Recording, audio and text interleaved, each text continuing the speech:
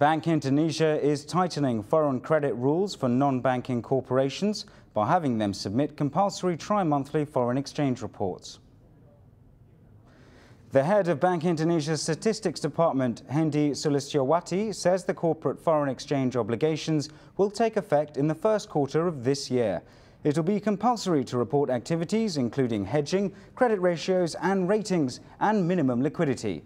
Reports that have been internally audited must be submitted to Bank Indonesia this quarter.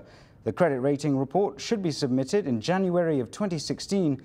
An incomplete report will face a fine of 500,000 rupiah, and corporations that fail to submit reports will be fined 10 million.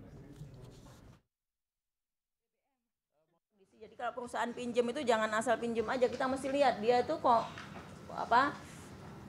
bisa nggak pinjam, kondisi keuangannya seperti apa.